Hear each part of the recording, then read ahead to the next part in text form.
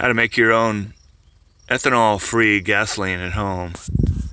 That's a 5-gallon Sparklets water tank, and I put 4 gallons of gas in there and then sprayed the hose nozzle into the water, and then I shook it up and I've let it settle overnight. And as you can see, you've got a distinct line there.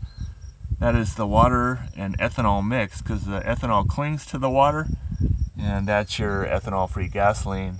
It's still a little bit cloudy on top, so I'm going to let that settle probably for 8 more hours.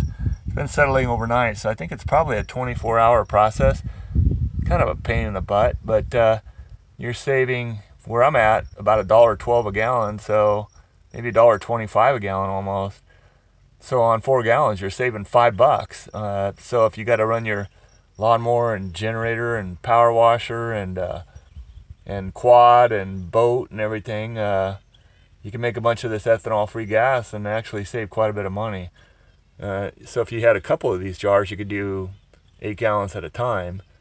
But this 4 gallons will run all my small equipment, my weed whackers and all that, and I won't wreck the carburetors.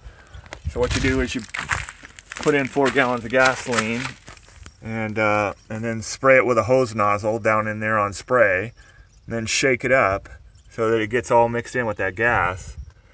And then when it's all completely separated, I'm going to use this boat primer bulb to suck the water out, and then the gasoline that's left will go in these 2 jugs. So there you go, and you can see the distinct line of where it's separating out.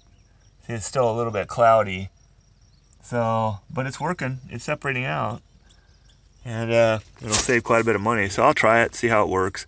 Only paid 20 bucks for that jar on Craigslist, or the Sparklets water bottle. I think they use them for brewing too, so you can get a brewery bottle. They're pretty expensive new, but used they're cheap. Anyway, that's how to save some money on gas.